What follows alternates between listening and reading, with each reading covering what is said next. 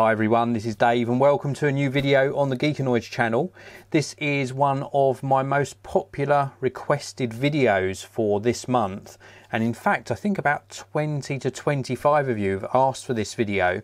It's a what's on my Mac, and I'm currently sitting in front of my Mac Pro.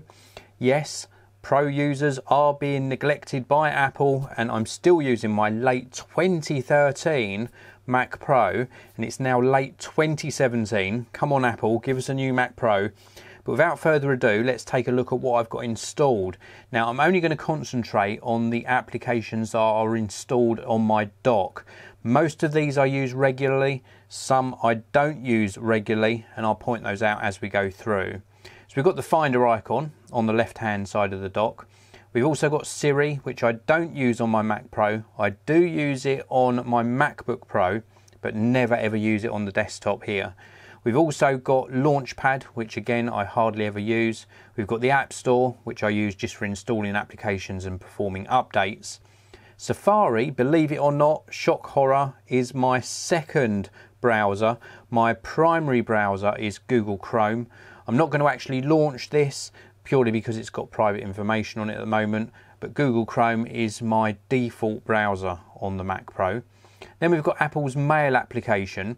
This is what I use for all of my emails. I have tried other email clients, and of the ones I like are Airmail and also Spark. I really do like Spark. In fact, I use that for almost a month, but I always find myself coming back to Mail. It just seems to integrate a lot better with the OS.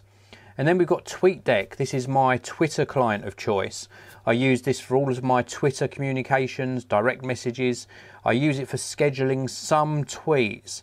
The remainder of my tweets, I actually use the Buffer app for scheduling tweets.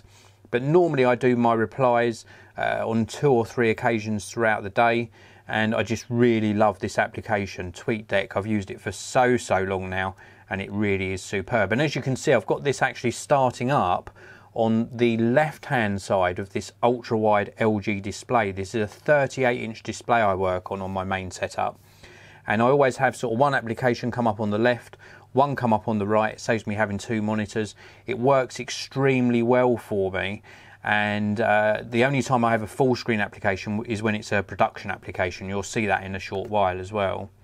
Then moving along, we've got Wunderlist. I don't use this that often now. I've switched across to using Things as my Get Things Done app. Wunderlist I used to use a lot as just like a to-do list, but I've switched across to Things. I'm going to be doing a separate video to show you what's on my iPad, and I'll show you Things in a little bit more detail then. We've also got Skype, which I use on occasion, but primarily on my MacBook Pro. The Contacts app just here. Then we've got Calendar, we've got the Notes app, we've got Photos, and then we've got Pages. I use this quite often as well. Instead of using Microsoft Word, I use Apple's Pages, and it gives you all of these templates you can actually choose from, and you can even put your own templates in as well. So here I've got sort of like a blank invoice and a personal letterhead, and it just works extremely well. I really do like this application. And then moving along, we've also got Numbers.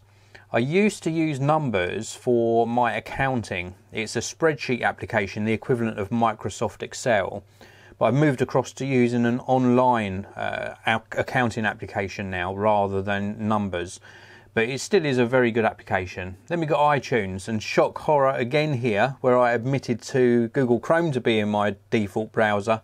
iTunes, I know a lot of you use it, a lot of you love it, a lot of you hate it. I don't even open the iTunes application unless I'm forced to. Everything I do is actually on my iPad or on my iPhone. I hardly ever synchronize with iTunes. I used to a lot because you used to use it to manage your applications, but now I hardly ever launch that. Next along, we've got Final Cut Pro. This is my video editor of choice. Let's load this up, and this is one of the applications that I have load up full screen, and I just love it on this ultra wide monitor because it allows me to scroll across my timeline and see a lot of my timeline without having to keep scrolling. So it's really good for video editing, and I have all of my projects set up in this left hand panel so that I can open up sort of templates and then edit very efficiently on this particular monitor. So let's close that down. Next one along is we've got Adobe Premiere. Hardly ever use it, but on occasion I might load this up. Then we've got Adobe Photoshop.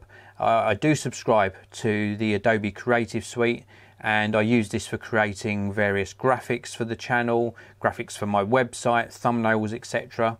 And then we've got Adobe Bridge. Admittedly, never ever use this.